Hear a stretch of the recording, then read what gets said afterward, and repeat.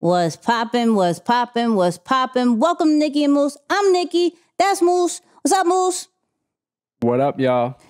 And this week, we got a special guest. Kind of a special concept, but a special guest. The man behind the number one motivational speaker. The man behind some of the most viral videos that you've seen. The man behind a new situation called Solo Creator Pro. Something like that. I could have messed it up. That's it. That's it. I was like, right one. I could have messed it up. I would be, listen, this is why I'm the high pilot. It is what it is. We have none other than Karl. Hold on. What do you think about Karl? Because something just came up to me, but what do you think about Karl? I'm honestly, as a close friend, I'm most excited about his growth. Like to see his growth that's happened over the last 8 months. Mm-hmm. I'm just like, man. And at one point, I was very mad at him, slightly pissed off, if you will. Excuse my French, just because, for real, I was just learning so much about his many different talents. The dude had an advanced degree in film editing, basically. Mm-hmm. He can play the guitar, he can play the piano. And I was just like, dude, you're freaking awesome. Like you're so many talents. So yeah, no, he's a special human being, man, to really bring it all together and just start sharing it with the world now. I'm excited for people to see the Karl that we know. Listen, we're doing too much. Let's get into the intro. 2 kids from Queens, cut from a different cloth. Now joining forces, helping you to elevate your personal brand. Yeah, I'm talking about Nicky and Moose, bringing you a never-before-seen perspective into the mindset, the mentality, the behaviors, the driving force, but more importantly, the stories behind the people and brands that you know and love the most.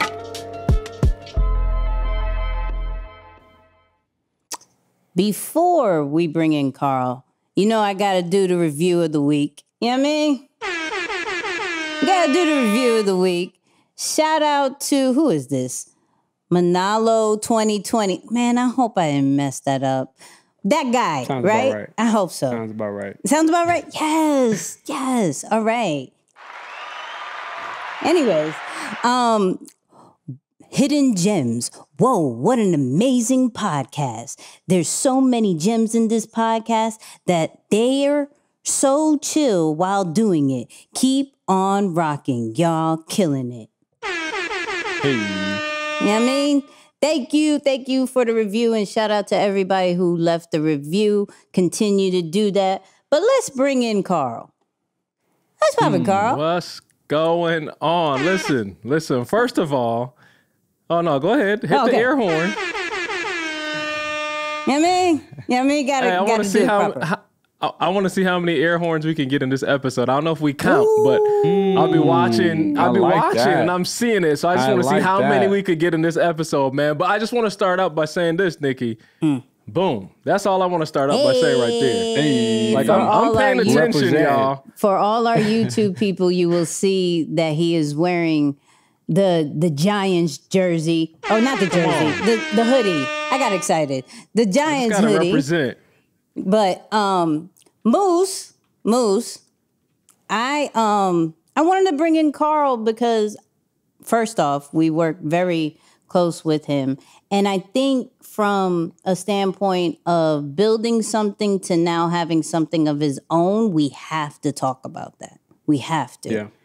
I don't know if you want to start it off, but I got questions ready. Absolutely. I think it's only right to show, of course, and this assessment is assessment. This episode is also brought to you by the Flight Assessment, as we always like to give credit or draw references from that report just to help people to continue to make the connections. You know, for those who were tuned in with us back when we were doing the Facebook show, we had Karl on and obviously did a very... Actually, no, we didn't have Karl on. No, we didn't. Did we? That's my first time, actually, man. Yeah, my bad. No, I that was for the community call. Okay, there we go. My bad. That was my mistake. Eddie, leave that in. That's okay. It is what it is. It works.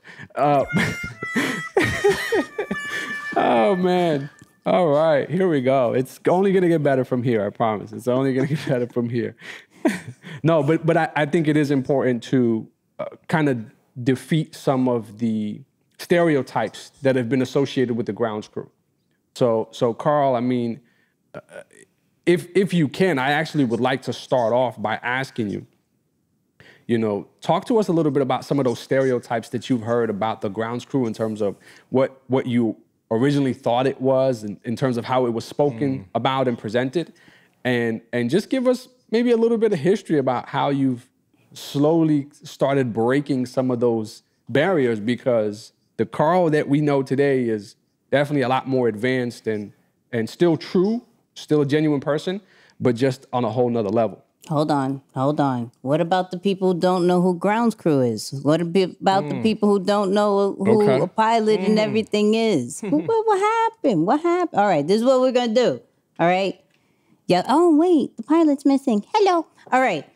For those who don't know what the grounds crew is and all that great stuff, we always go based off the flight assessment. So you have the pilot, you have the flight attendant, you have the grounds crew, and you have the air traffic controller. In a minute and 30, or however long you want to feel like doing it, can you describe each and every single one of them, Moose?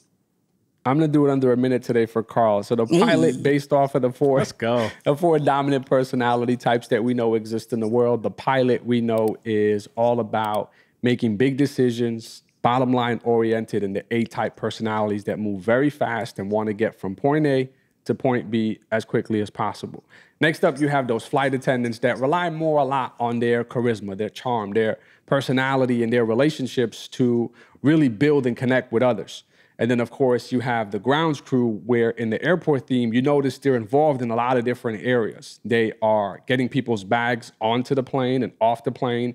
They're bringing up beverages and snacks maybe to the flight attendants so that they can serve them to passengers on the plane. They're helping even the pilot navigate the plane from the runway to the gate and vice versa. So they're involved in a lot of different areas, which is typically the reason why it's easy to throw the blanket statement out there and say that grounds crews are more so supportive. They're behind the scenes, because when you're on the plane, you can't necessarily hear them talking.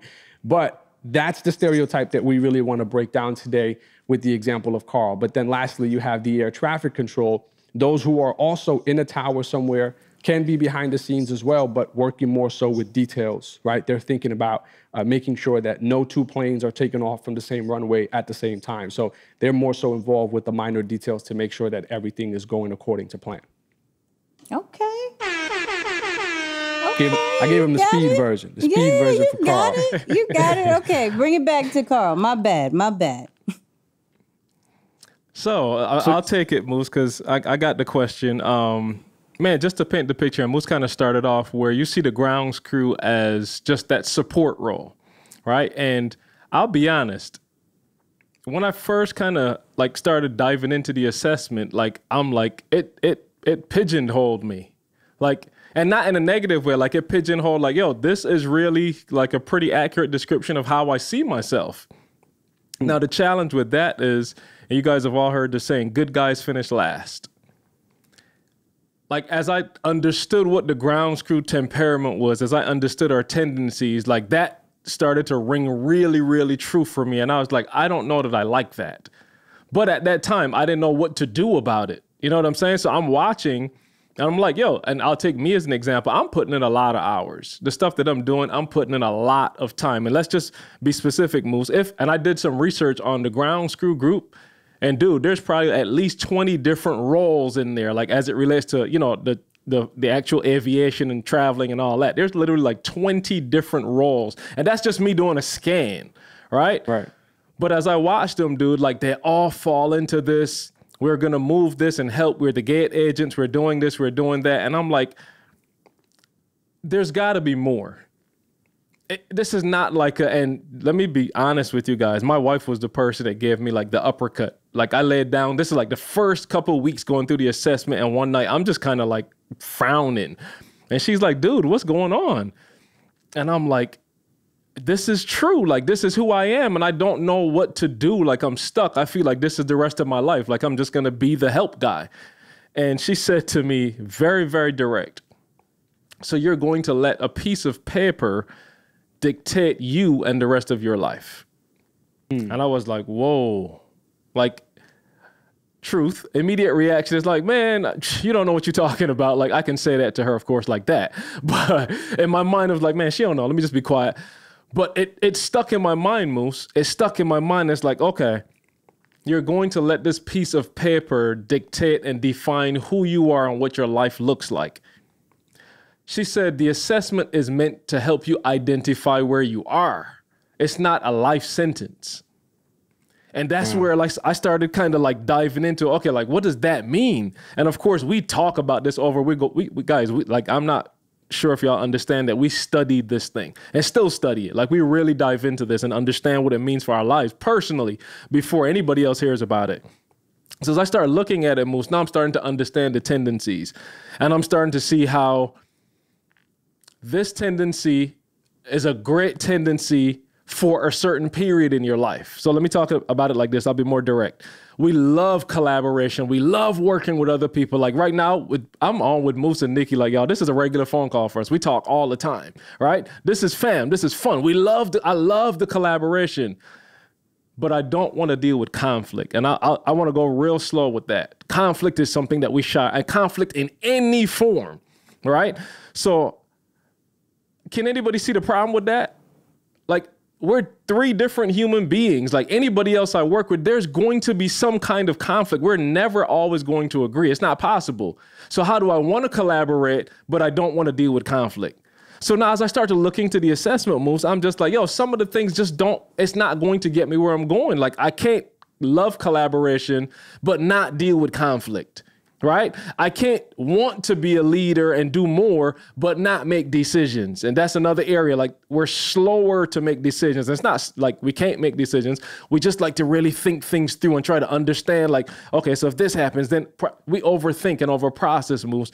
And dude, as I started studying the assessment, I'm realizing if you don't do something, this is my wife's point. If you don't do something about it, if you don't use these tools the way they're supposed to be used, then you are kind of trapped. And you're not going to get the results out of life that you want. But if you understand it and you can make the adjustments, dude, it's whatever you want it to be. And I could go on, but I want y'all guide me in this. I don't want to just talk. Y'all guide me. No, you good. You good. So this is what we're going to do, because I want people to know a little bit more about you and how did you get to where you are. So let's bring it back to like, how did this all start with Eric Thomas? Like, where were you? How did y'all meet? What, like, people want to know. Got it. So, short version of the story, Nicky. I'm a little kid growing up in Barbados. Don't get confused, y'all. I tell people the B is not Boston. Don't get it confused. This is Barbados. I know for y'all it means something else, but this is just my reminder of where I come from, all right? But growing up in Barbados, man, we're exposed to, my dad was a science and math teacher. So I followed a science path. I ended up going undergrad, doing undergrad in biology. And then I go back to Barbados, Nicky, worked for a year in Barbados. And at that age, I don't want to go into that. I was young. Let me say it like that. I was young. But I realized that there's got to be more to life. I was working, I'm getting a check, but I'm like, this can't be it. So I literally worked for a year and I was like, I got to do something else. I don't know what it was. And my brother is at this time about to go to Michigan State University. So he calls and he's like, yo, what's up? We're talking. And he's like, man, you can go to grad school. And I'm like, what's that? Like, I honestly had no thought of going back to school, but he was like, yo, you could go to grad school. You already got your undergrad in biology. You could just apply and you can see if you get into grad school. I was like, all right, I'll follow the path. And short version, I applied to grad school. I ended up going to Andrews University, which is like Benton Harbor area here in Michigan, and going to get my master's degree in biology. So I do this whole process. I get done, and literally that summer, Eric moves back to Michigan. We happen to attend the same church. So I'm going to the church, and I took a friend with me, and my friend was like, oh my gosh, like, you know Eric Thomas? And I was like, who? Eric who? Like, the dude sitting over there. And I'm like, not really. Like, I've seen him at the church 1 or 2 times, but I have no idea who he is. They're like, oh, no, he speaks and he does stuff. I was like, cool. Like, we'll meet at some point, I'm sure. So I'm graduating and I applied. Listen to what I'm telling y'all. This is CSI. What's the show? Yeah, CSI was the name of the show. It had just come out. Everybody was into, this crime scene stuff. I was like, dude, I got a science degree. I'm about to be a crime scene, whatever they're called, like investigator, whatever it is. I applied to every police precinct in the state of Michigan. I'm talking about all the way up north, like 0 replies. And the ones that replied denied me. So I'm like, what is going on? So I called them back, y'all. And I was like, y'all volunteer. Y'all ain't got to pay me because I know who I am. I know I'm a hard worker. I'm going to get in there. I'm going to make some stuff happen, right? Mm-hmm. So you get me, you see my work ethic. It's a wrap. Dude, they denied the volunteer offer. I'm like, okay, this is crazy. So I'm watching E at church and I'm like, okay, dude, my friend just said you're doing a lot. And truthfully, I ain't doing jack right now. So if you need help with anything, just let me know. And that, my friends, is the end of my story. ... That was about, 10, 12 years ago. And man, what a ride. What a ride. So we connected back then. C and E had connected maybe, I don't think it was a year yet. They were together a couple months before that. Mm-hmm. And I literally just started going on campus with them and just whatever, again, ground school, y'all, whatever I could do to help. Like, neither of them are technical. So anything like, yo, we got to speak at a school. Can you do like a flyer or a little something? I'm like, yo, truth was no, but I'll figure it out real quick. So I just started just messing around with stuff, figuring stuff out. And I would just sit there, whatever we needed to get done, I'd try to get it done. My first actual job, I shared this a while back on the podcast. But my first actual job was to take them to the airport. I was the driver. That was my first actual job. Like, they were taking a group of students out to Crenshaw University to do a session, and they just needed somebody to drive. So I'm like, bet, I got y'all. That was my entry level job in ETA. I was going to drive the team to the airport. But yeah, that was the start, man. I love it. Moose? I like how you said that. And that's where the story ends, because pretty much the rest is history. Right? The rest is history. For 10 to 12 years, that's how it worked out. Talk to us a little bit more about one of my favorite parts, which was a complete shock to me, although I've known you for a good amount of time. As you started to find a role that you were probably going to consistently, which is really, I imagine, the YouTube space. Like, how did that YouTube space and your role in the content and videography space, how did that come about? Tell us a little bit about that. Got you. So I remember the first time I heard Eric speak somewhere. Because again, remember, I had never heard of Eric. I just met him, saw him at the church. So starting to connect. We had some school gig, like I'm talking about like elementary school. So we all rolled to the gig. And I remember sitting in the room, Moose, and just like, first of all, let me paint the picture better. I don't know what to expect. Like, we're going to talk to like a bunch of little kids. Like, I have no idea what are we going to do? Like, I'm just, all right, let's just see where it goes. But we get in that room and E, y'all know E, he's not going to dim it down because you a 7-year-old. Like E, I'm talking about lit the room up, teachers, administrators, everybody lit it up. And I remember Moose walking out of that room and saying to myself, like, wait a minute, what we just experienced. And I'm talking about like chills, like, I can't explain to you what I experienced because I've never been exposed to that, right? The first time here, I'm like, whoa, like, I can't, like, what happens now? Like, what, like, I'm like, I can't figure, like, dude, that can't end in that room. Like, people need to hear that. Like, that was so powerful. Like, kids all across the country, administrators all across the world need to hear that. How do we do that? And it's just like, well, we got to start recording it. And truthfully, we don't know anything. We don't know how to do it. So let me just kind of fast forward a bit. That same trip to Crenshaw that they took, they brought footage back. And this is how I met Ken. And some of you guys know Ken. He worked with the ETA family for a couple of years. But Ken literally was the person. He was in grad school doing video production at the time. And Ken he took the footage and started making some, just kind of putting some content together. I literally, Moose, went and stood over Ken's shoulder for 2 weeks straight, day in, day out. Well, if he was at work at 7:30 in the morning, I was there at 7 o'clock. Let's hear what I'm saying closely. If he was there until 9, I was there until 9:30. Like, whatever he was doing, I stood glued to his shoulder other than going to the bathroom. I stood with my man every single day for 2 weeks straight. I figured out the software. I figured out the camera equipment. I figured out everything he was doing. And I was like, yo, I got it. Let's get to work. So we didn't have any equipment. We didn't have anything. That's how we started just using equipment from Michigan State University and that kind of stuff then.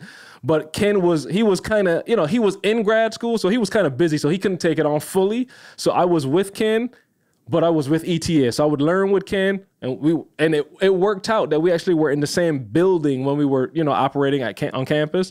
So I would literally just go up there with Ken for a while, come back. And that just piece by piece was just literally learning. I'll never forget. I did this, my first edit, and I had this, Nicky's gonna laugh at me. I had this page turn effect in it, Nicky. Oh, I thought I was killing the game. Like, I had this graphic into transition. You just saw the page turn and E on the other page. Dude, Ken was like, do not ever do that again. I thought I was crushing it. Moose, I thought I was killing the game. I'm talking about crushing it. Don't ever do that again. Ken looked at me and was like, don't you ever do that foolishness again. But that was my start, man. Just humble, like literally just, I'm going to figure it out. I'm going to figure it out. So I had Ken as just kind of a resource. And then whatever he was shooting, whatever he was doing, I'm recording, I'm going to try to put it together. So that was the beginning of it. And YouTube came about specifically because we'd recorded the infamous guru speech, right? And he had a presentation for the incoming freshmen. And we're like, yo, y'all need to see this.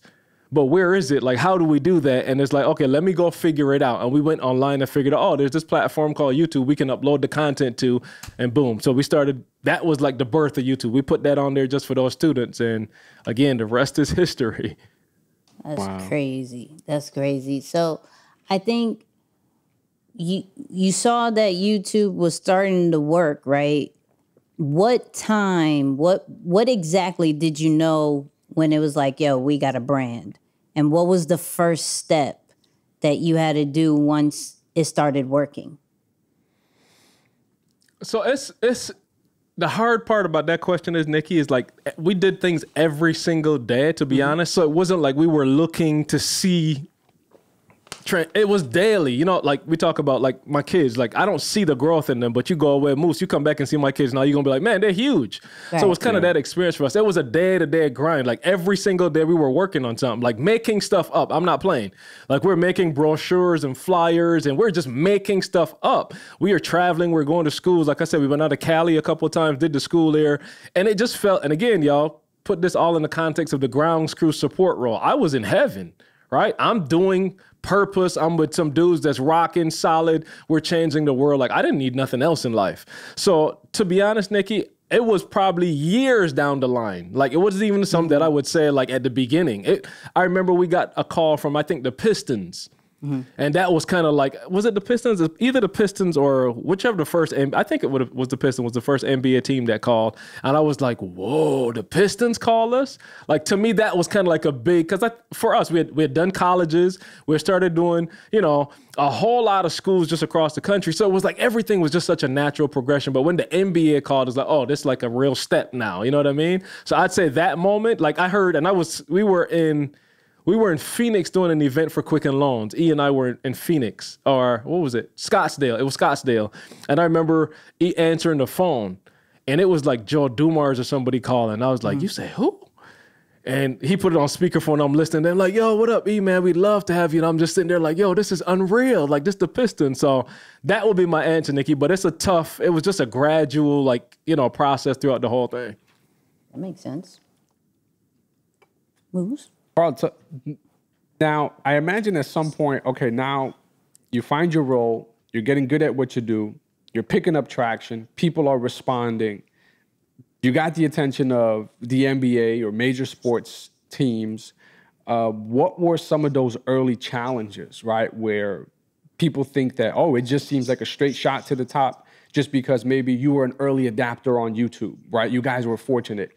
Tell us a little bit about maybe some of the early challenges that you almost don't think about anymore, but definitely could have turned this thing around, God forbid, had you not gotten under control. So truth be told, we were, again, there was no, I don't want to say it.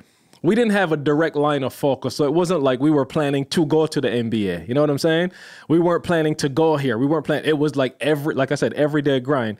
The thing that I think, I would say one of the things that really made a shift, Moose, and I'm trying to really think it through because I want people to understand the process. One of the things that really changed our trajectory was not us. Giovanni. I don't know if you guys remember, Giovanni took the Secrets to Success video and he redid the video with him working out to it. And if you guys don't know it, just go look that up. It was a different name. I forgot the name. But he took the same video that he did, the Secrets to Success, the Guru story, but he put himself working out to it at the time he was trying out to get to the NFL.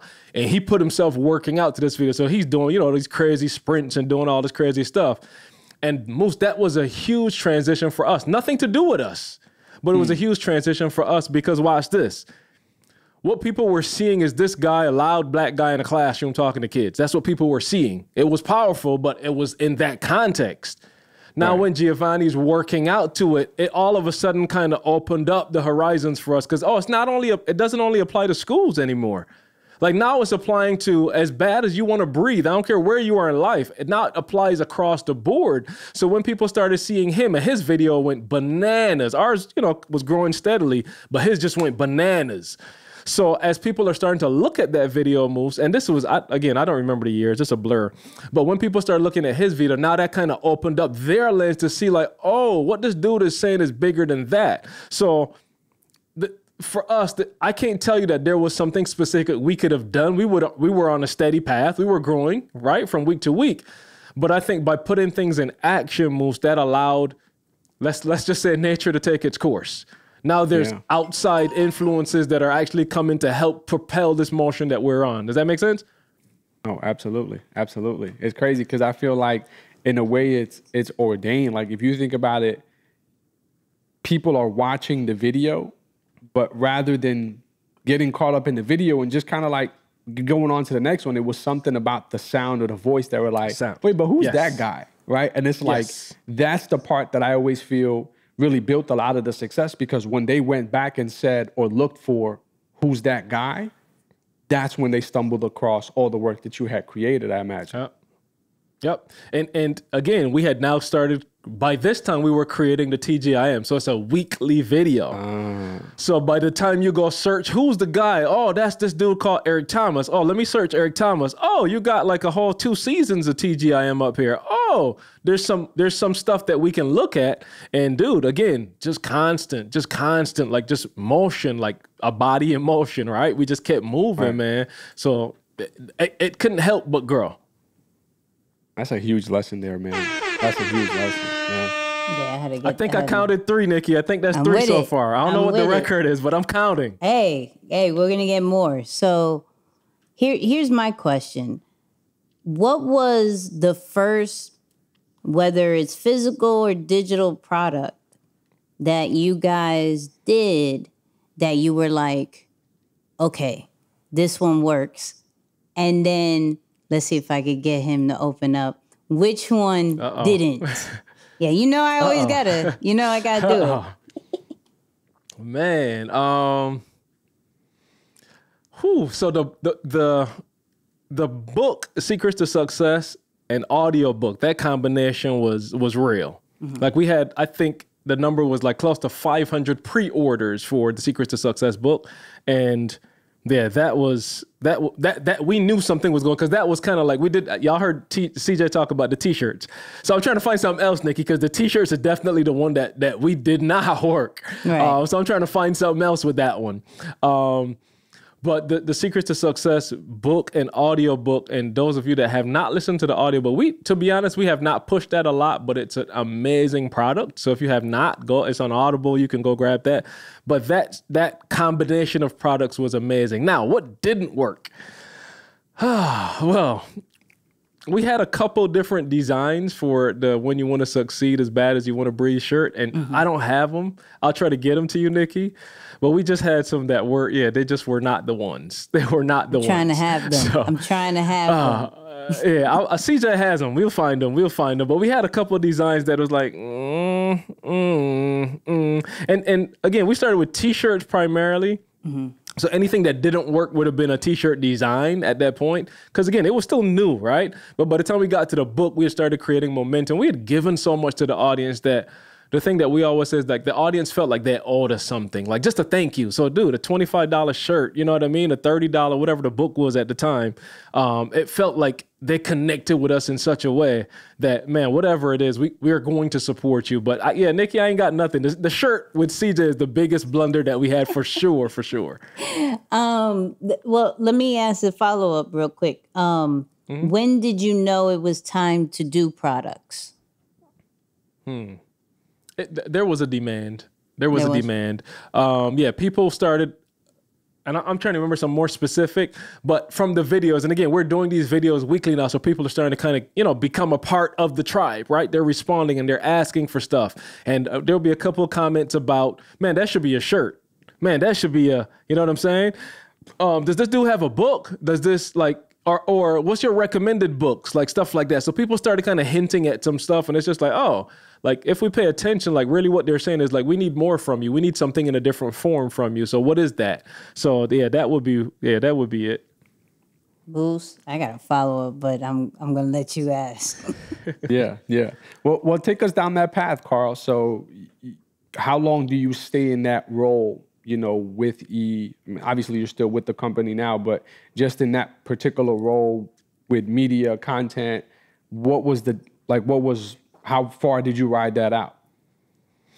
Dude, so I laugh when I think back of these stories. So for those of you that follow us closely, CJ, his wife Candace, had gotten a position with GE. So CJ and Candace were literally traveling across the world. Like, they were doing different 6-month rotations. So E and I were doing TGIM. But then when gigs came, Moose, I'm traveling with E to the gig. So we're, whatever equipment we have by this time, we're trying. So now we got a couple of shirts we're trying to sell. We got a couple of books we're trying to sell. So I want y'all to think of this picture, like see the whole picture. We get to an event.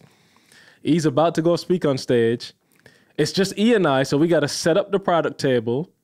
I got to go set up the slides. We got to get the merch out. I don't even know how we're watching the merch and people ain't grabbing. I don't even remember. I don't know. But merch is out on the table. We got to sell it, right? E's getting ready to go speak. Slides are setting up. I'm making sure the audio for the house sounds good because I don't want E going in there. We went to a couple of places and E's blowing his voice out. Y'all know he just going to give. He's blowing his voice out. So I'm like, no, we need to turn that up. I don't care. Turn that up. So we're trying to get the room set up. Then I got to go back and set up the cameras.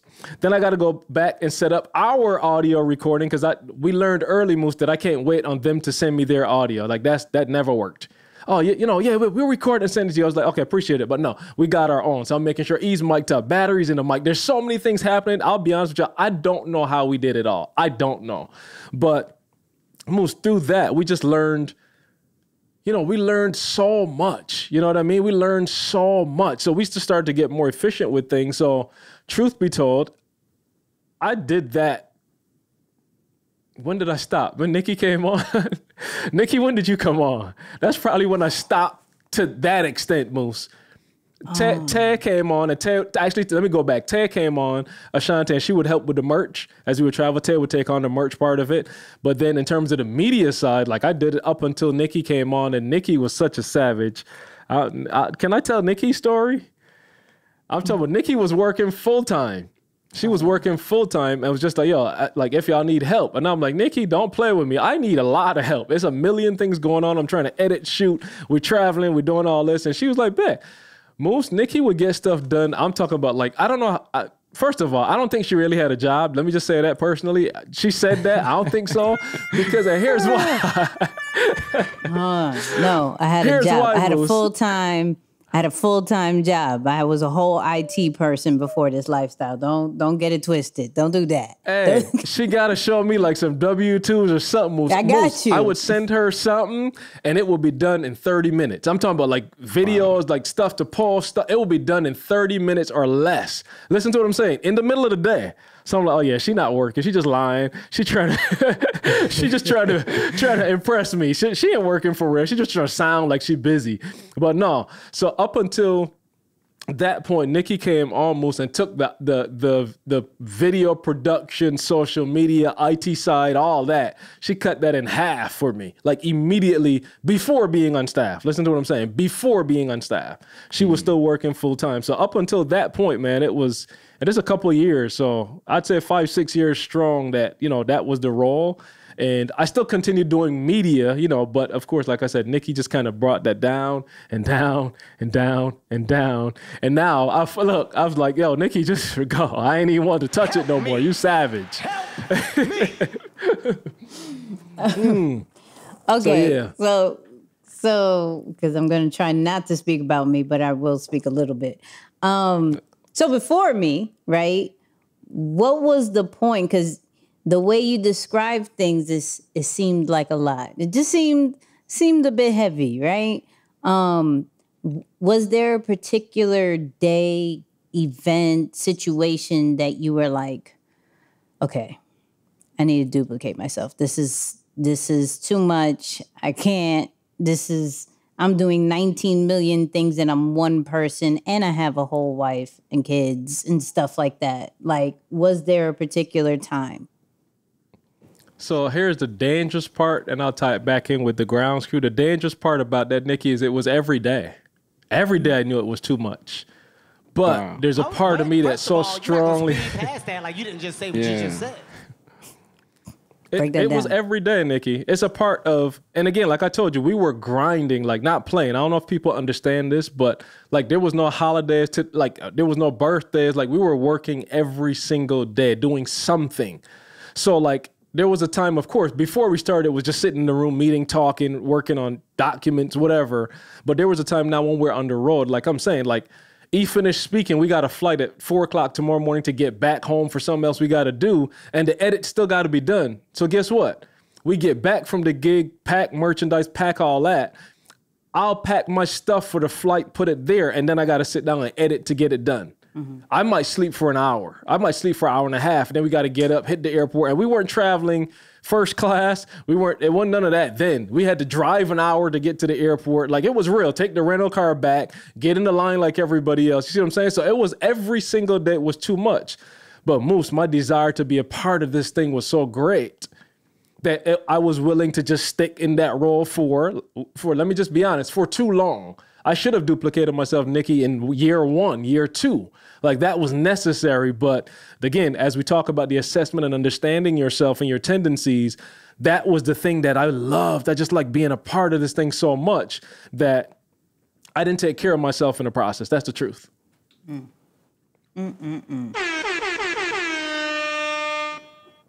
Foremost, I'm counting.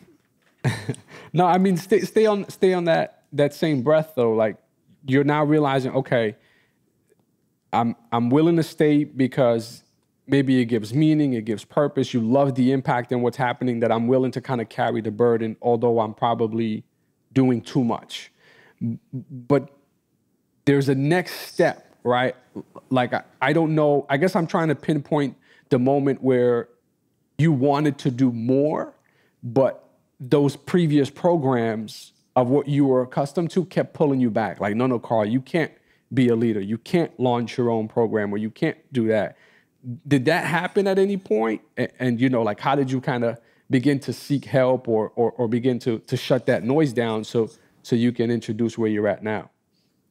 So the truth is, Moose, I stayed busy so I didn't have to think like that. Because I didn't want to think, how do I want to say, I was successful in the area that I was doing. You get what I'm saying? Like things were working. Yeah. I was getting the stuff done. It was beating me up, right? And please don't take this out of context. It was beating all of us up. It's not like E was working me hard. No, E was exhausted too. So don't think like it was like that. Like I want to make that clear for people. But just the biggest transition I would say, Moose, in this, it'll take you a slightly different way than where you were going with your question, but it's having my son when Jordan was born. That was like a moment where I was like, oh, this is bad. Because now I have a newborn son. And now, listen to what I'm saying. Don't laugh at me. Now my son is sitting on my lap at 3 o'clock in the morning while I'm editing in the other hand. So it's like, I'm going to find a way to get it all done regardless. Like, who needs sleep? Like, I'll figure it out later on.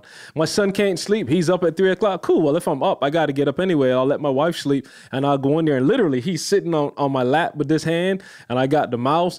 I got literally just trying to edit with the other hand until one day I figured out, Nicky, that he liked Bobby McFerrin. Like, I guess Bobby McFerrin was engaging enough. So I would literally just put, I don't know what device I had, something, maybe my wife's computer or something, right there on the side next to me. And he would watch Bobby McFerrin. And I would sit there and edit 3 o'clock, 4 o'clock, 5 o'clock, 6 o'clock in the morning. And moves like all this time I'm knowing. So I'm believing in what we're doing. And I'm believing that someday, here's the part that I think where I admit that I've gone wrong. I knew that I needed help. I knew that I couldn't keep going like this forever. Either I'd get sick or, you know what I'm saying? It just couldn't keep going like that. But I wasn't bold enough, courageous enough to ask for help, to seek out, like, yo, somebody needs to come help. Like, I just literally just ate whatever came my way. Like, I'm figure it out. We're going to get it done. The hurdle is we were getting it done. I was having success. So that's the part that makes it scary, right? If things were failing, I probably would have been forced to do something different, right? But because things were working, like, all right, just keep going. By the end of this year, it's going to change. That's what I'd keep saying. By the end of this month, it's going to change. Man, 2 more years, and I promise you, we're going to be over the hump, and it's going to get easier. And the truth is, we were getting over the hump. I wasn't getting over the hump. Does that make sense? I was still in that zone of, man, the more I do, the more I touch, the more we're going to get it. Keep going. And there was some time where my family, where my wife and my son, like, well, he couldn't talk then, but my wife would have to have real conversations with me like, dude, you're not balanced. You're way off. Like, you're putting, like, your family is coming like second or third to the other stuff that you got going on. And here's the funny part, y'all. Man, it's so dangerous, Moose. E and CJ were like, dude, you need to go. E literally said, dude, I don't care how long you take off. When your son is born, go somewhere. I don't want to see you. He told the staff, don't call me. Don't contact me. And I was still involved. You see what I'm saying? So it was like a very deep rooted, like, I gotta add value. Like, I gotta be a part of this thing. So I pigeonholed myself for so long into that until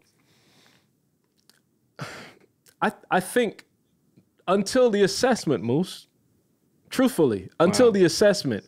Chris Daniels we were in somewhere out west. I want to say, man, I could see the room. I don't remember where we were. I want to say, like, it wasn't San Diego. Anyway, somewhere out west. And he said, man, y'all are like sufferers in silence. And when I tell you there's something inside of me, Moose, that I was like, dude, I've never heard it expressed, but I resonate with that. Like, that's how I feel. You're never going to look at me as a whiner. I don't want to complain about it. But that's what I'm doing. I'm suffering in silence. And like, dude, like, if you don't ask for help, it's not going to come. Right? If you don't put that out there, it's not going to come. So how long do you keep going doing it the way you're doing it? You know, before, like I said, you either get sick or whatever. Like, you gotta find a way. So that was kind of like the first, you know, thing that I kind of like. Okay, this is real. Like, you got to do something. And just let's be real. Chris was how many years ago? Like, we were introduced to the assessment. Maybe 4. I don't know my timeline, but I'd say maybe 4 years ago. Oh, it's been that long? Yeah, it's about 4 somewhere and a half. in that range.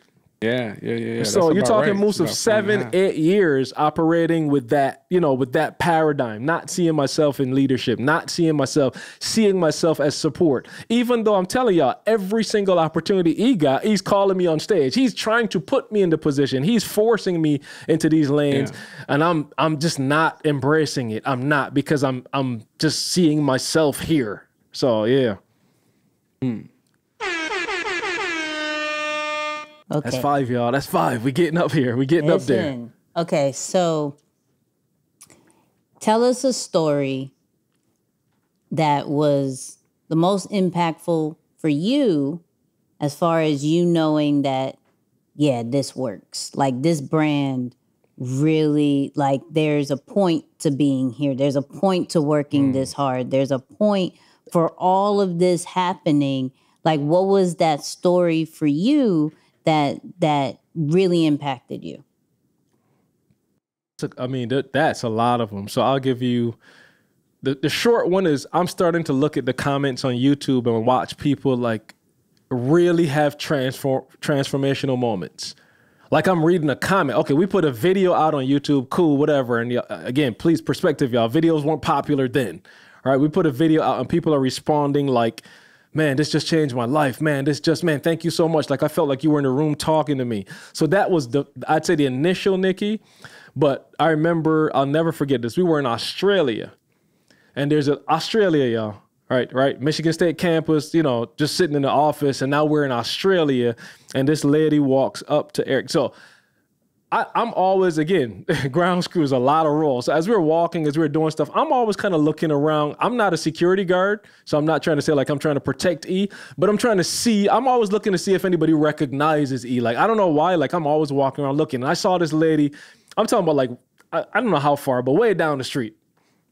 And I'm watching and she has this kind of look, and you always see this look like, is that?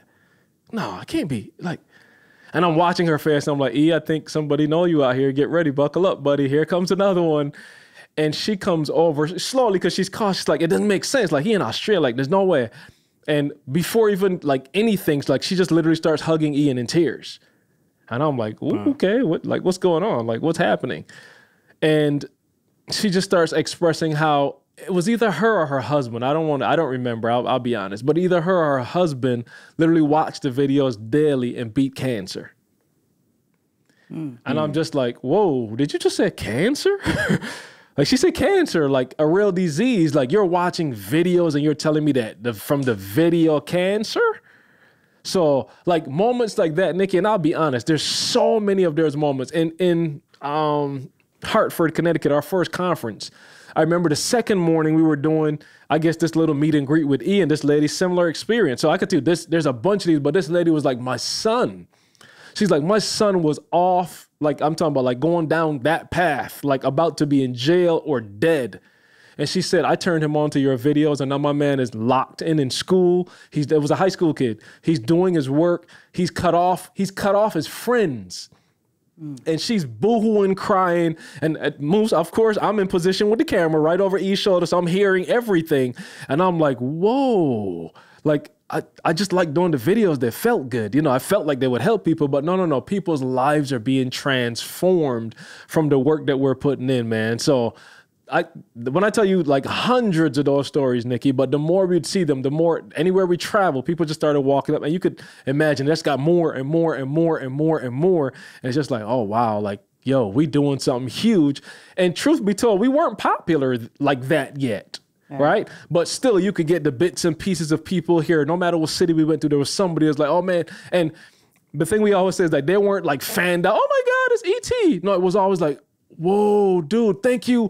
Tears, like gratitude, like sincere. It wasn't on no fanned out. Like, man, I just want to really sincerely say thank you. Like you're helping my family. You're changing my life. Like that kind of stuff. So, yeah, that messes with me every time, Nicky, to just see like, think about it from a microphone, a camera, a computer, we could have that impact on the world. Number six. I love it. But Karl, I also remember, man, there was a time where it wasn't, or at least there was a shift happening. It wasn't just E getting the hugs and people going up to him and recognizing him. You started having that factor too, right? Where people were like, Karl, man, right? Like they were so excited and geeked to see you. Talk a little bit about that. Absolutely. Hey, very, very uncomfortable moves. Because again, I just want to be behind the scenes so bad. But y'all know E is as high a flight attendant as you could get. So he's about us, team, all this. So E's on stage. Every presentation, E's talking about, oh, y'all don't give me thanks for the video. It's Karl. Look, he right there with the camera. Oh, he right there with the camera. Oh, he right. And everywhere we would go, like, again, he always said, he would always bring CJ and I with him wherever we went, right? We may not have been on stage, but we were with him in everything that he did. So, yeah, Moose, it's weird. Now people are coming up to me like, man, Karl, man, thank you so much. And there's a part of it's like, what you thanking me for? I ain't do nothing. Like, what are you talking about? Right. But again, I got to keep the face and keep the straight face and listen. And people are like, really like, man, thanks so much. Y'all are doing so much. Like, man, the good work you're doing.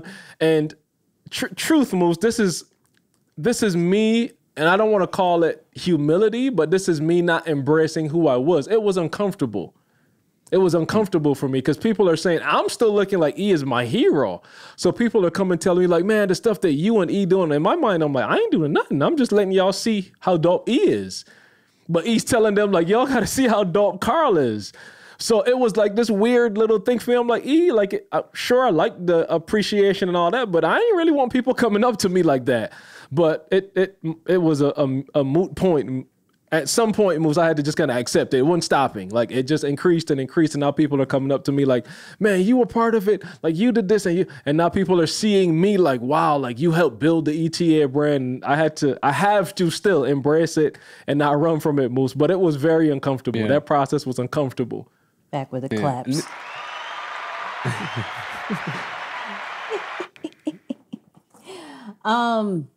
Okay, so you helped build this huge brand, right? And when did you know you had to do a brand for yourself? Like, talk to us about that situation of what you have right now. I don't want to give too much about it. I want you to say it, but now you have something, but you've built something. You could have just stayed right there. What happened?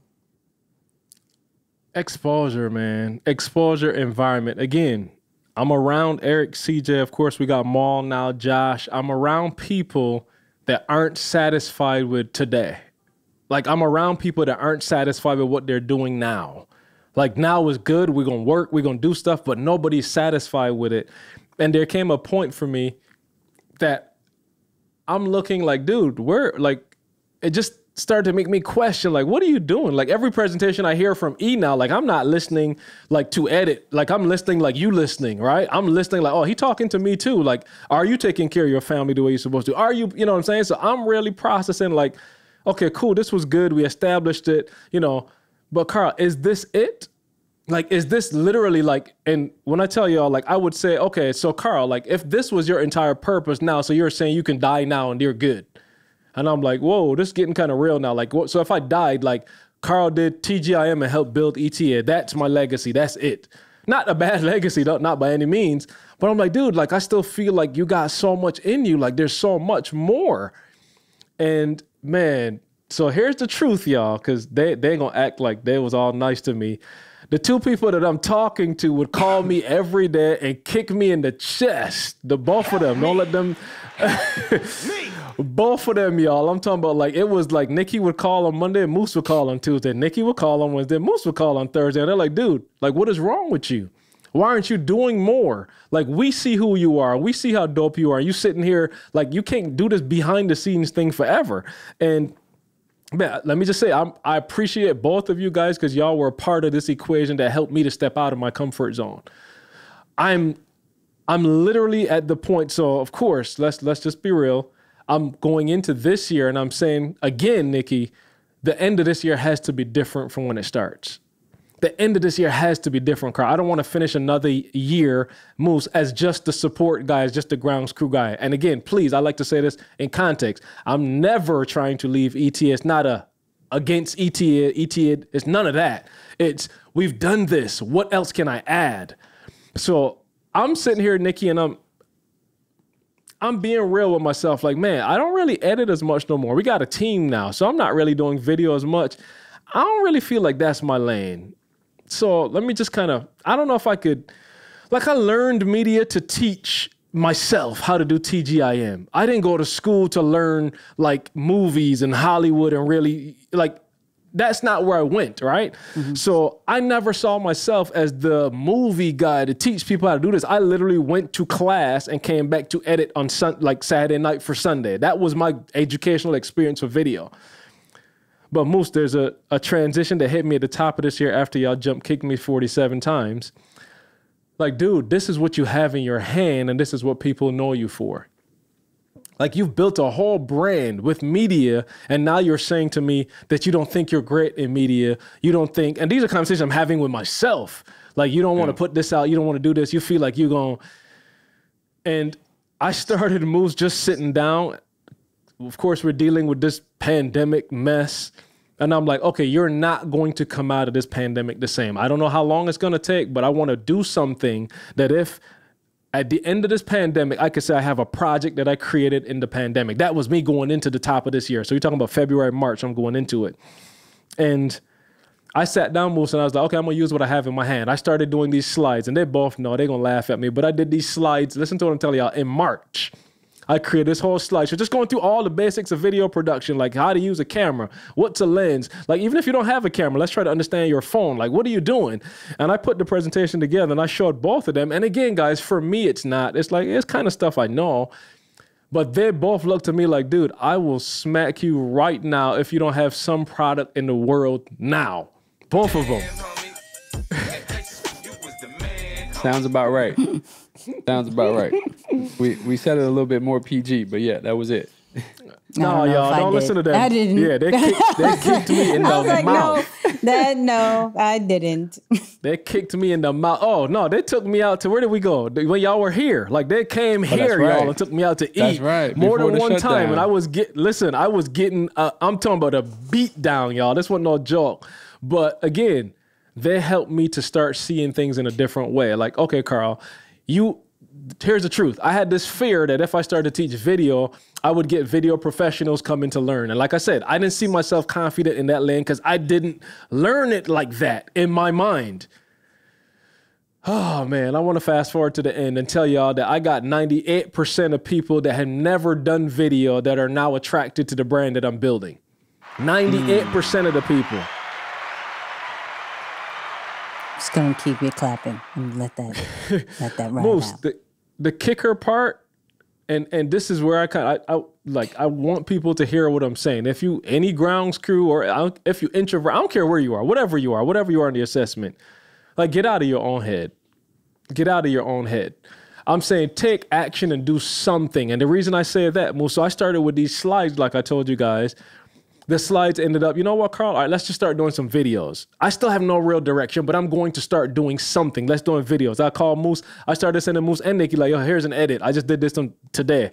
And to be honest, y'all, that made it worse for me. They were like, dude, not only are you like dope with the information, like you can teach it. What is wrong with you? They're cussing me out again. So now I'm like, okay, like I'm going to try to put some together. And I kind of built it. Here's the truth, y'all. The thing that I built, Nicky and Moose, I haven't released yet. This is, what are we in? November? I haven't released the thing that I built in March yet. And this is the part I want people to hear. I started taking action, but even that action, how do I want to say, was a part of the process to get me to where I am now. So I'm introducing you to the Solo Creator Pro brand. And listen to what I'm saying.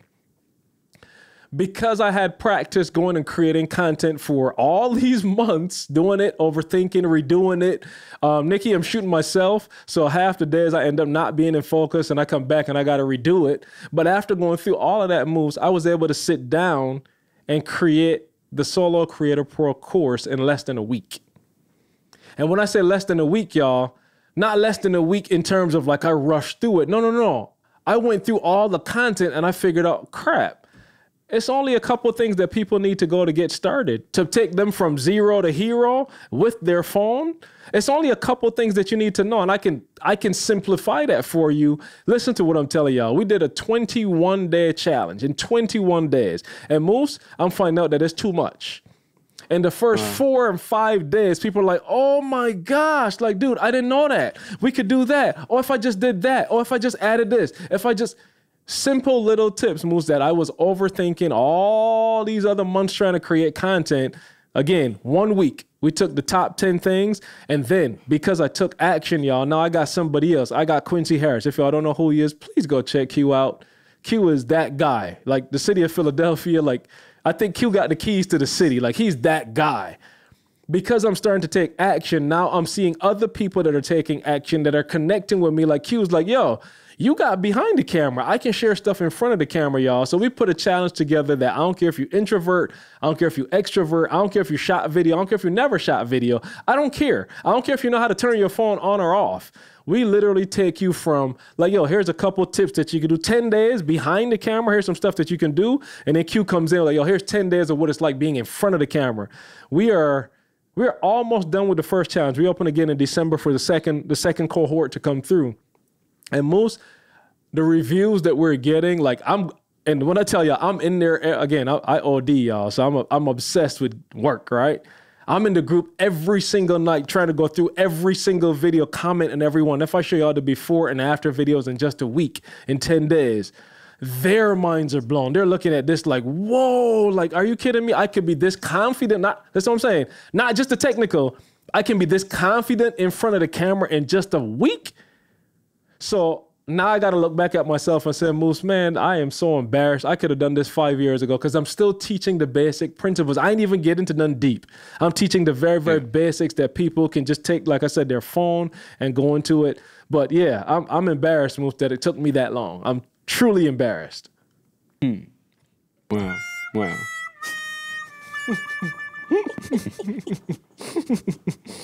I don't want you to speed past that though, because I think that's the stage that a lot of people unfortunately don't make it out of, where they experience some level of success, but they're still operating below their potential.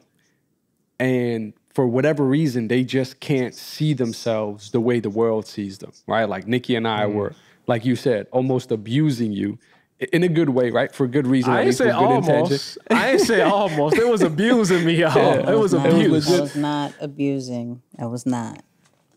But now that you can now that you're on the other side of it, and you can definitely start to see, why we were saying what we were saying. Can you help someone who's in that stage right now that's not seeing themselves the way others are seeing them? And maybe they're telling him or her like, yo, you should do this. You got to do this. Come on, go. And while they want to do it, they're just stuck.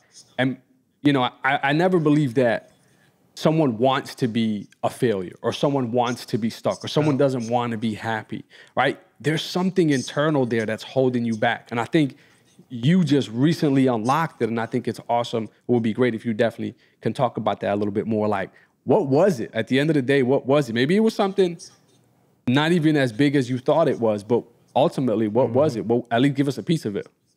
I'll give you two things, Moose. The first one is, I'll go to the nice one first. The nice one first, and I'll come back with how Nicky and Moose treated me. So the first one, Moose, is you think too much about what other people think. That's the first one. You're really, really consumed about what other people think about you. And I think, like, that is so dangerous. Like, it's so dangerous. Like, I got this whole thing now where I process, and it's like, if you do anything against the grain, let's think about it. So you got all these holidays, Thanksgiving, right? There's certain activities that everybody does on Thanksgiving. There's certain activities that everybody does on Christmas. Nicky, how long did I have my Christmas tree up?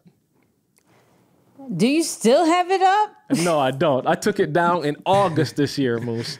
And the top of this year, I started doing things to prove to myself, like, why are you concerned with what other people think? So I left my Christmas tree up till August. And everybody's like, yo, why you got your Christmas tree up? Because I want it up. You still light it up? Not often, but sometimes. Is that a problem? Sometimes I do. Yeah, sometimes. I like it. Like, I like the Christmas spirit. Why can't I have that in August? I can light it up. You know what I'm saying? I can light it up. Let's remove that. We're not lighting nothing up with the Christmas tree, y'all. We're talking about light up the Christmas tree. Right, okay? Christmas tree. If somebody just tuned in, they're like, oh, I didn't know Karl was getting down like that. So no, Moose, I started proving to myself, you don't have to be concerned about what other people think, good or bad, right? Listen to what I'm saying, good or bad. Those people that think very highly of me, I appreciate it, but I need to be able to think highly of myself and prove to myself that I am that. Whatever you think of, I'm that. And those people that don't think highly of me, it doesn't matter. I'm going to prove to myself that I am higher than what you think of. You see what I'm saying? So I started doing simple things. Like I said, the Christmas tree. Like I just started doing things that, watch this, Moose, doing things that made Karl happy. I don't know if that will go over people's head, but I started getting up at 4:30 in the morning and going to the gym when I could. That was before all this, right? And I would do an hour in the gym and come back home. And that would set my day up in a way, like, again, I wanted to feel like I had full control over my day. So no matter what I had, Moose, think about this. I go work out for an hour and I would push myself in the gym, right? I know y'all can't see it, but I worked out. But I'd push myself in the gym. When I get back home, dude, like the first hour of my day was the hardest hour of my day. Like I had to physically endure like working out. So anything else that came in that day, dude, I don't care what you think. I don't care how you feel. Like I did the hardest thing already. So I literally started putting like these, we call it habit stacking, little things in my life and just kind of building on them to just kind of get me out of what people think. And at that point, Moose is just like, okay, so if I don't care what people think, then what do I want? What do I like? What do I want to do? And I started pursuing that, like unapologetically. Like I started, the other simple one I would do, Moose. My wife taught me a valuable lesson. My wife was like, yo, I bought the phone to call people. I ain't bought it for them to call me per se. All right. Dude, I would treat this thing like it was my employer, right? Every time it rang, every message, like I'm responding. I started just putting it on silent. I started leaving it in the other room, and you'd be surprised, Moose, that, let me just say that, like that might be the first step for a lot of people. Just start that. Like, don't let the phone control you. Like, it got to the point where my pocket, I don't know if this ever happened to y'all, but my pocket would vibrate and my phone wasn't even on me. My phone upstairs in the bedroom, and I could feel my pocket like, where's my, dude, the phone is not even on you. So I'm saying start there. Start there. Like, don't let your phone control you. Watch this. Unless it's making you money, then maybe you can let it. If these calls are money calls, and there's real purpose behind them, sure. But if it's just responding and looking at ESPN and Klay Thompson hurt his ankle again, and like if it's just that, like we can find that out later on. We could do that on free time. In the gym, I watch ESPN while I'm working out, and I could catch up on all that stuff. But it doesn't have to like distract me all day long. So I started putting things in perspective, Moose, and just literally started to find out what made me happy. What made me, here's the kicker. I realized that what made me happy actually made me better for my family, a better husband, a better father. I come back from the gym and I got a different energy. Like I'm excited. So I said the hour in the gym because I would rush back home to be the first face my kids see when they got up. So I know they're waking up. They had an alarm set at 6:15. I'm getting home at 6:05, rushing the house. And as soon as their alarm go off, I'm right there like, what? I'm creating energy in the house. Dude, all of this is because I started like, yo, what makes you happy? What do you want to do? So now my home is different, right? Now my environment is different. So everything around me is different because I'm taking what the key word is full ownership of my day. That's what I'm starting to do. Now the second one, like I said, this is the abusive way that Moose and Nicky treated me, so buckle up. I'm going to stall a little bit so y'all could get ready. But the second one is you're selfish, all right? And the reason I say you're selfish, you have a unique set of skills. You have a unique set of gifts. You have a unique experience, good and bad. There's people that went through some bad stuff. Like, I don't have to be soft on that. Eric Thomas was a high school dropout, homeless, didn't have his dad. Right? There are people that went through good and bad stuff. You got a very unique experience, and the world needs to hear from you. There's somebody else that's going through the experience that you went through. There's other people that's going through stuff that you can help. And because you're concerned about what people think and you might not do it right, there are other people suffering because you're not doing that. Moose, as I'm doing Solo Creator Pro, I'm listening to people that want to share with the world, but they just didn't have the tool. So now, watch this. All these people that are willing to help, we got somebody that's a lupus survivor in the group. We got somebody that just lost their mom. And these people want to get on camera and talk to other people in their situation, but they don't have the tool. Who has the tool? I have the tool, and I'm being selfish and holding the tool back and not sharing my gift with the world because I don't feel confident or I feel insecure. And the selfishness, Moose, was the thing. Like, yo, when I saw that, it's just like, dude, you are selfish. Like, you're just literally thinking about yourself now and not doing what you could do to help the people around you. And I'm telling you, a couple hundred people in the group, and I'm seeing, let me just be transparent. I haven't seen a negative review yet. I don't know if there is or there isn't. I have not seen a negative review, Moose, all because I decided I was going to do something different. So what if each of us decide to do something different, not be comfortable, not waste the time that we have in the whatever quarantine time we have, whatever. If you're working 80 hours a week, still not wasting time, using the extra, once you get up from sleep 30 minutes early, using that extra time to be impactful, to create something, to do you. Like, what impact would that have on the world? So I'm telling y'all, like, man, stop being selfish. And I guess the kicker for me was understanding this. You don't have to be a 10 to teach a 2. I always thought I had to be a 10. So that was the hurdle that kept me back for so long because I didn't think I was the best. I'm not James Cameron, Spike Lee, and these, huge movie producers. How dare me teach somebody? But dude, there's people that's at a level 0. There's people at a level 1, a level 2 that I'm going to say I might be a 5. I might be in the middle of the road somewhere. I'm a 5. Well, I can teach 0, 1, 2, 3, 4, and maybe a 5 if I'm confident enough. That's half the people, you see what I'm saying, that are interested that I can actually relate to, and I can let the 10 teach the whoever they get.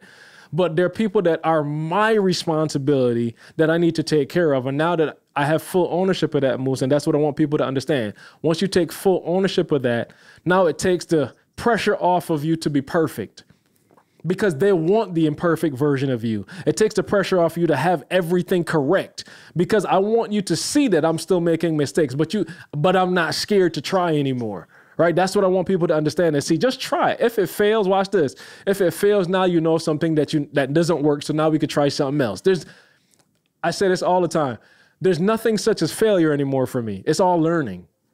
Failure doesn't exist anymore. It's all learning. Everything I do, I learn a way to do it, or I learn a way not to do it. So if I can simplify it to that, well, why am I not trying more? I should be skydiving tomorrow. I'm not, pause on that one. But why am I not trying more stuff, right? If there's no failure, right? Again, I'm just retooling my mind, Moose. If you're a hammer, you see the whole world as nails. If that's your only tool, you just want to, you get what I'm saying? Like, now I'm trying to sharpen that tool, but also like use other tools and realize that there's nothing that God has blessed me with for me. It's for me to share. Everything that he's blessed me with, especially my experience, what I know, what I've learned, what I've gone through, is for me to share. So it's not about me no more. So stop being selfish. That's what I tell y'all. Man, I think that's 7. Y'all. No, Moose, I don't even know if we need a final words. Okay, you know what? I'm just going to do announcements. I don't even know. Right. I was going to do announcements because I don't know where to go from there. That was too deep. I don't get it. Look, real quick, we're just going to pause the situation and say, listen, every Tuesday, 7 p.m. on Facebook.com/nickyandmoose. We go live. So go join us there. Follow us on all social media at Nicky and Moose. We're already at like an hour and something, and I feel like he has more to give. So this is what we're going to do. That long already. Wow. Yeah. So, I don't even know if I should say final words, Moose. This is what I'll say. Okay, Karl, what is next? Like, talk to us a bit. You go along if you want to, but talk to us a bit about what is next if you have something to follow after that. I wrote this line in my phone, like, the world measures you on IQ. I want to measure you on I can. Like, I want to measure what you're capable of doing. I'm not on IQ anymore. So I'm going to try to make this simple, Nick. I was thinking about this morning, actually. So I'm going to switch the question to everything is next. Whatever I can think about, it's next. Like, I have no reservations now because, man, I'm going to try to do this in a simple way, Moose. I'm going to go back to physics class. So y'all forgive me. I'm going to tap into my little science background, right? There are 2 equations, and I don't know why I remember this of everything from physics, but there's something called kinetic energy and there's something called potential energy. And the potential energy is generally referred to as gravitational potential energy. And y'all might need to write this down. I'm going to get a little scientific, but we're going to do a little bit of equations right here. So the formula for kinetic energy only has 2 variables. It has a mass and a velocity, all right? So it's just literally the equation is a half mv squared, but don't worry about all that. It's 2 variables. Let's keep it simple. Kinetic energy is equal to, you got this m variable, which is mass, and then you got this v variable, which is basically your speed, all right? Potential, and I hate the word potential. I don't use hate a lot, but I hate the word potential, Moose, because what you said earlier, like, man, Karl, you play the piano, you do this, you do that, you do that. Like, I heard this a lot growing up as a kid, man, you got so much potential. The challenge with potential is, so let me break the formula down. Potential energy has 3 variables. It has mass, it has gravity, and it has height. 3 things, right? So you look at this bottle that I'm holding, and it has potential energy. It's not moving, but it has the potential that if I let it go, it could drop. But there are 3 variables: mass. I know I'm going super slow on purpose, Nicky, so forgive me. But good. Mass, gravity, and height. Watch this. Of those 3, you have no control over gravity. and you have no control over height. Only thing is the mass, right? And I want you to put yourself in the equation. That's the only real part of it you control. You go back to kinetic energy, and it's mass times speed. 2 variables, both of which you can control. So the reason why I hate potential so much is because nothing happens. Nothing has to happen. Like it just has the potential to do something. And Nicky, that's how I felt my entire life.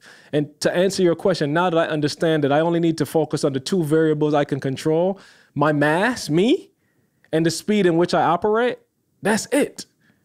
So whatever I want to do, if I want to go become a painter tomorrow, it's my mass, right? And I said it on a call earlier that I had, the ground crew call, Moose. I do a training call. And this came out this morning, literally, when I talked to the ground crew group. And I said it like this: your responsibility now is to move your mass. I kept it PG-13, right? But that's what I'm asking people to do. I like that. PG-13, right? We're going to keep it clean. I like that. Right? Nicky and Moose are well-respected individuals. I'm going to keep it clean for them. Move your mass. That's what I'm So now that I understand, Nicky, that's all. I love it. I love it. Hey, now that I understand. Right. Yeah. That's it.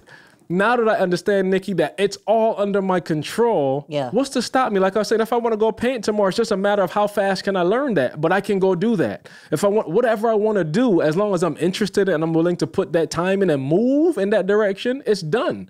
So to answer your question, what's next is I'm going to build a Solo Creator Pro platform into a content creator network.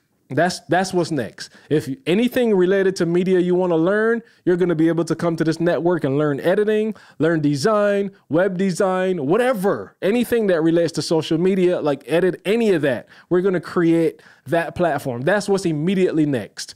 And then from there, Nicky, I'm taking over the world. That's what's next, right? There's no stopping it. Sheesh. We at 8, y'all. Sheesh. We at 8. We at 8. But real quick, for all our YouTube viewers, can we just acknowledge the background of Moose? Can we just? I'm telling you, if you are listening to this, you are missing something monumental, because this view is just screaming New York penthouse. I made it. Haha.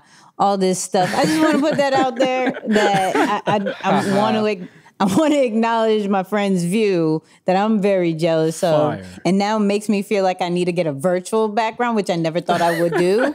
But I feel like I need a virtual background because his background's so fire. I just want to put that out there. Moose, how does it feel to make it? How does it feel to make it? I'm talking about make it. No. I'm far from making it. Right. I think I'm still operating on potential right now. I got to take Karl's advice and get on that kinetic board. Right. Move the mass. Move the mass. No, but it's shot. No, for real though. Thanks to Nicky, of course, Karl, and brother Nick, man, for helping me get this set up straight, because I was all a mess with the light, and yeah, it's good to have some at least halfway decent, just to match the ambiance. Listen, he just screams New York. I wanted to end the episode with acknowledging this. We're just going to leave it on him from now on. When we go back to the regular episodes, we're just going to leave it on him with this view. I just want to put that out there. That was fine. Look, Karl, thank you. Let me bring you back. Karl, thank you for coming on. Everybody, I'm going to make this. Hold on. Let me go to me, because I don't think y'all understand. I am the person I am today for real, because of Karl, right? He didn't want to listen to me when I said this on Facebook, so I'm going to say it on the podcast so it can live forever. Here we go. So I am in the position and doing the things I am because of Karl, because he took a chance on me. So it was important for us when we had a platform for him to be the first one on, because of what he did for me. And I know Moose has his own story with Karl, but he can't do no wrong in my eyes ever. Even I can't tell, Moose. All the blows I be getting, I can't tell. Well, that's the thing. I'm a high pilot and a high flight attendant, so I'm going to curse you out 9 out of 10 times and then check on you and see how you're doing. That's what I'm going to do. So thank you, Karl, from the bottom of my heart. And then I'll let Moose say something nice. Yeah, no, man. As always, grateful for you. You know, I remember when we first met back at Alma. I was still in college, man. I don't know if you remember College. That. Oh, 100%. I was still in college, man. And you guys got to hang out after E spoke, and we were just kicking it almost for what felt like an hour, right? So to continue to build our relationship from then till now. But more importantly, man, just thank you. You know what I'm saying? Thank you for enduring, because I know it's been a lot, and you endured and kind of gave us an opportunity to experience what you could have kept in your back pocket that has essentially given us the opportunity to all step up in our own outright and find our voices, find our, ourselves in a way. And now we can all sit here and kind of look back, but also look to the future and say, hey, there's a lot more to come, because what we just found out, what we just discovered is only getting better. So all of that to say, thank you, man. Thank you. Thank you for continuing to, just take a chance on you. We're so excited. I'm so excited that you're finally seeing who Karl is from our eyes, right? Because we've always seen this. We're like, yo, this dude is incredible. And yeah, no, this is awesome. I'm excited for you. And just promise us you're going to come back, maybe within a year when this whole, when the whole university and the world takeover is happening, so you can update us on how that happened. Real quick, where could they get your program and all that great stuff? Where they follow you? Because you're on social media. That's a big deal, people. I don't think you understand. Next is going to be CJ, but we're going to work on that. But he's on social media. Where can they find you? Where can they sign up for the next one? What's up? Solo Creator Pro, everything Solo Creator Pro, guys. Every platform, Instagram. We're posting at least daily on Instagram. Nicky's gonna, I'm sure, get me posting more soon. But we're just starting to, build slowly. But IG, you can go to the website solocreatorpro.com, guys, and sign up for the challenge. And again, you don't have to have no experience. You just got to be willing to learn. That's it. Be coachable. That's all I'm asking. I don't care how techie you are or not. Just be willing to be coachable, man. And we're going to, I'm telling you, in 21 days, we're going to have you feeling like you are E.T. the hip-hop preacher himself, all right? So let's get to work, man. Let's go. Moose, final words. I got to kick this one back. Karl, do the honors, man. Oh, wow. I got to call the audible on this one. Yeah. Wow. Ooh, hold on. Got to bring the bomb on that one. Go ahead, Karl. I got you. Appropriately, I'm actually going to take this from one of my members of the Solo Creator Pro Challenge. He did a video this week and he talked about, back in the days when we had CDs, right? You play a CD and the CD skipped. You would go and you would look because you knew, oh man, the CD must be scratched. And his challenge to the group is my challenge to you now. Locate the scratch, right? Locate the scratch. But locate it. I don't know if they ever worked. I never did it, guys. But, there's like different fluids. You can buff it out and all that. Try to get the CD. I never did all that. But I want you to take that same approach now to your life. Locate the scratch. You are doing some things now. Some are going well. Some are not going well. Find that thing. Find that scratch. Find that thing that's not working. And let's buff it out. Like, you don't have to, keep doing the same thing. Like, I promise you guys, you just heard me talk about my transition. It wasn't like this magical thing that happened. It was locating the scratch and being intentional about going after the purpose that God put you here for. So I'm challenging you, locate that scratch and fix it, man. That's it.